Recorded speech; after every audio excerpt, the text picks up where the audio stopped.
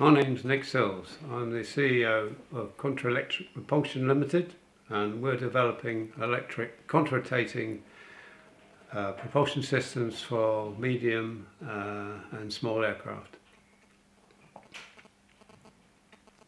There are 375,000 propeller-driven aircraft in the world today. Every single one of them loses 10% or more of their potential propeller thrust to swirl. Swirl is a term describing the tangential velocity component of air accelerated through the propeller to generate thrust. If all the air was accelerated axially through the propeller, the system would regain this lost energy. But is this possible? No, not with a single fixed or variable pitch propeller. Industry forecasters predict a big increase in urban mobility and regional air travel in the coming decades. It is becoming obvious that environmental and economic pressures will force a change from combustion to electric propulsion, just as in the automotive and marine sectors. This change can already be seen from Pipistrel certifying the first electric two-seat training aircraft, Canadian Harbour Authority electrifying a Civil Beaver floatplane, and Rolls-Royce developing the world's first and fastest electric raceplane. There are many other electric aircraft concept developments taking place around the world. I'm sure a lot of you are aware of them. To date, all of these electric developments use single, fixed or variable pitch propellers and lose at least 10% of the potential thrust to swirl. For pure electric aircraft, this is a considerable reduction of range. What has yet to be recognised is that there is an enormous, obvious and proven opportunity to drastically improve propeller performance. What is this enormous, obvious opportunity? Between 1903 and 2019, 69 different aircraft types were built and flown with contra-rotating propellers. Contra-rotating propellers recover swirl energy almost completely, increasing available thrust by 10% or more.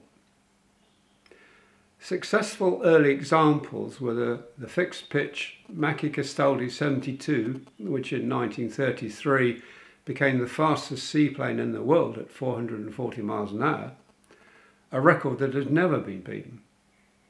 In 1956, the Tupolev 95, a Russian Bear, with an 8,000-mile range and 525-mile-an-hour top speed, entered service and still is in service. And in 1960, the twin gas turbine carrier-borne aircraft, the Ferry Gannet, became operational. You may ask, if the format has so many advantages, why isn't there a single civil aircraft out there with contra-rotating propellers? Well, there are a few, including Precious Metal, which is a P-51 Mustang racing arena. The answer is that although there were very significant advantages in using contra-rotating propellers, such as yaw-free thrust, higher top speed, better acceleration, higher ceiling, 5 to 10% better fuel economy, there were equally significant downsides, such as mechanical complexity, excessive maintenance, and high cost in using contra-rotating propellers powered by combustion engines. These downsides arose mainly because the power curves of piston and gas turbine engines have a very narrow band of useful torque, either side of which it is necessary to unload the engine by lowering the drag or torque requirement to prevent stalling. The easiest way of doing this was to reduce the pitch of the propeller blades, in the same way as you reduce the wheel torque transmitted to your car engine by using gears. Changing the pitch of a single propeller requires a fairly complex and heavy and expensive mechanism, and that was bad enough. Changing the pitch of two coaxial contra-rotating propellers was a very considerable engineering challenge and very, very expensive. These factors and the advent of the jet age and cheap fuel effectively ended the development of the format in the 1960s.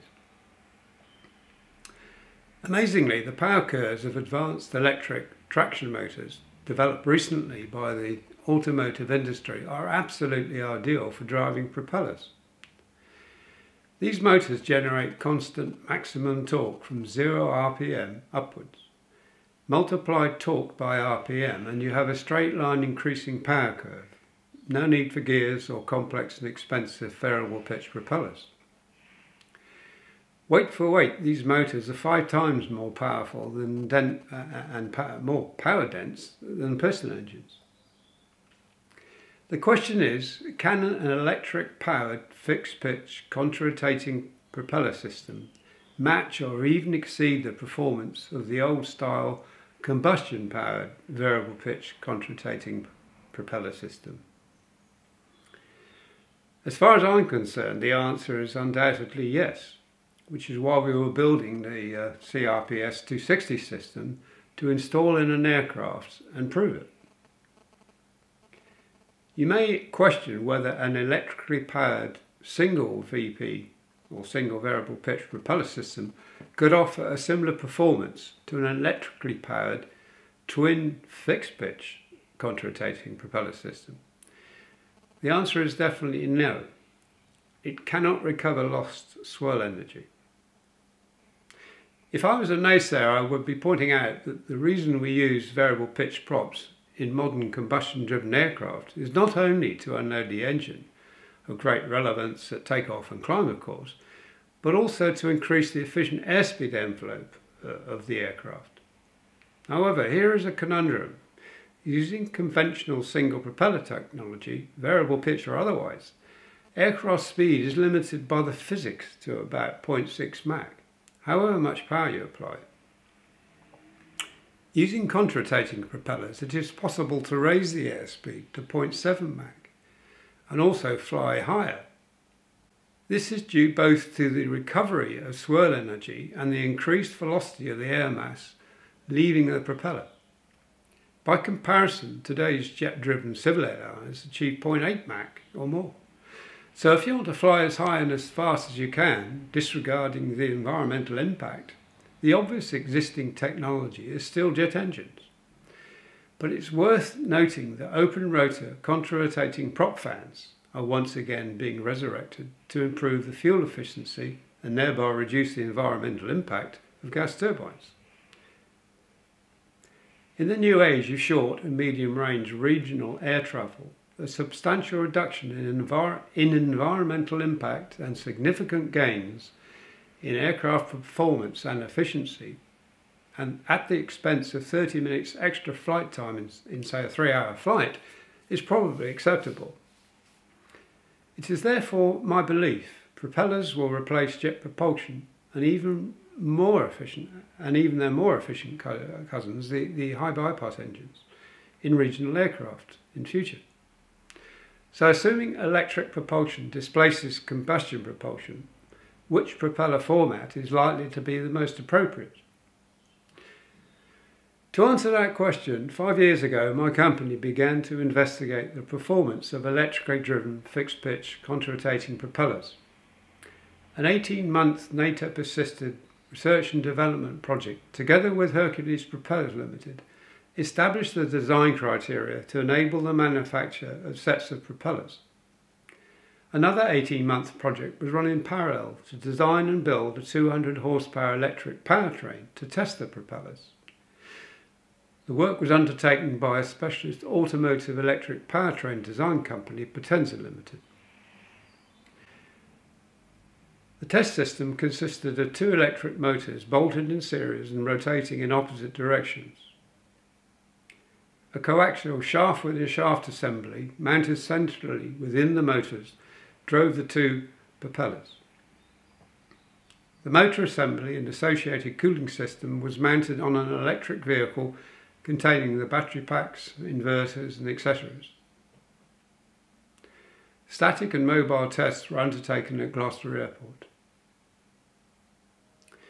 This video shows the system thrusting forward at 140 kilowatts with both propellers at 2100 RPM. The load cells indicated 4.5 Newton meters of thrust, which is 450 kilograms. The propulsion system can be seen compressing the car suspension under load. Each propeller can be independently operated and also run in reverse. This slide shows one of the major benefits of contra-rotation, that of eradicating yaw. Applying maximum power for, say, initiating takeoff does not affect the directional stability of the aircraft. No rudder input is required. The blue dots represent power input. The orange curves indicate torque induced by swirl. It can be seen that the single propellers each generate torque according to the direction of rotation, but the graphic on the right with both propellers in contra-rotation shows the net torque is effectively zero. This video shows a mobile test.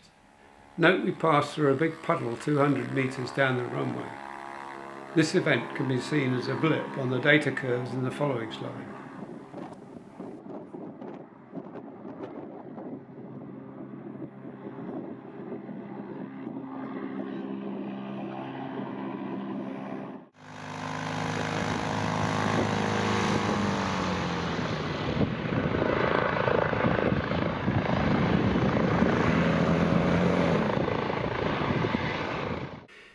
This is the data collected during the test run you have just seen at 140 kilowatts and 2100 RPM.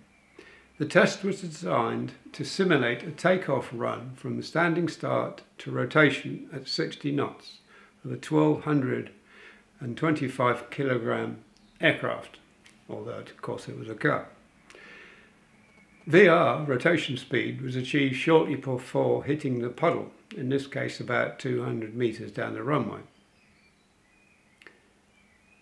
As an engineering exercise, the system was removed from the test car and installed in a cassette raceplane and exhibited in the Dubai Air Show last year on behalf of the Aerospace program. This was in association with Contour International Limited. The massive data collected during the trials program was used to verify performance and assist the design of a more robust system intended for flight testing, and that's the CRPS 260 GT system.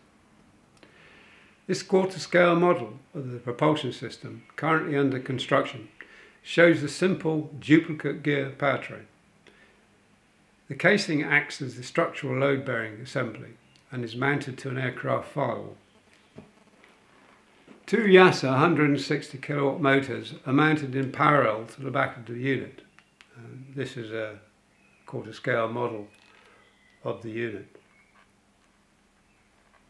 with two propellers to the front.